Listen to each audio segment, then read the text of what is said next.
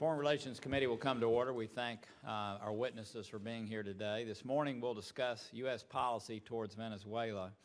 We ask our witnesses to address three questions. Maybe that's why we have three witnesses. What are our interests in Venezuela? What policy outcomes should we seek in Venezuela? And what policy tools will get us to that outcome?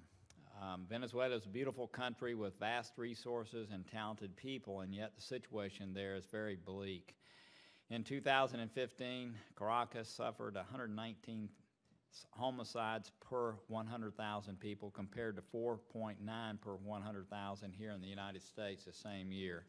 As we'll hear today, the mismanagement of Venezuela's economy inflicts shortages, hyperinflation, unemployment, and on ordinary Venezuelans. Not only has the Venezuelan government protected people wanted in the U.S. for drug trafficking, but Venezuela's president has appointed known drug traffickers to high office, such as the current vice president. Venezuela's government blocked an effort by citizens to petition a recall referendum against President Maduro and failed to hold regional elections in December 2016.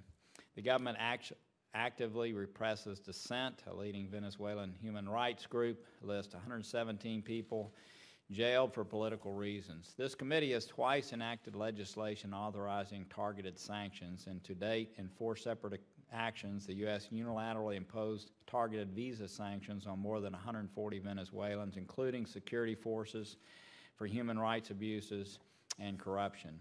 The U.S. has moved to punish violations of our laws. On 3 occasions, the U.S. has named Venezuelan officials under the drug kingpin statute. These designations include former Minister of Defense, a governor, an Army general, a National Guard captain, a member of the National Assembly, and now the vice president.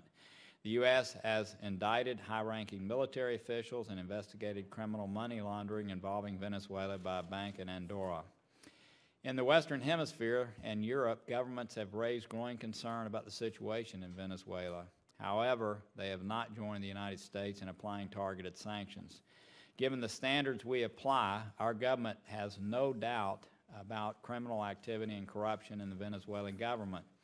Today, I hope we can also evaluate whether sanctions have altered the Venezuelan government's behavior and why other governments have not joined us in this effort. The Union of South American Governments supports a political solution through dialogue between the government and opposition. While this effort continues, the mediation faltered when the Venezuelan government failed to meet its commitments. Recent polls show that more than 60% of Venezuelans polled favor addressing the country's problems through dialogue, and 28% favor ending the dialogue. There are differing views in the opposition over this question. The Organization of American States supported the dialogue, but the Secretary General of the OAS, on the other hand, released a well-documented critical report on Venezuela and invoked the Inter-American Democratic Charter. It is worth noting that Ecuador, which is also a polarized country, recently held the first round of its presidential election with OAS observation. And by a margin of less than 1% of the vote, Ecuador will proceed to a runoff election, something that's quite surprising and yet very, very positive. With that, I'll turn it over to Senator Cardin for his opening statement. Again, we thank you for being here and look forward to your testimony and the questioning that will follow.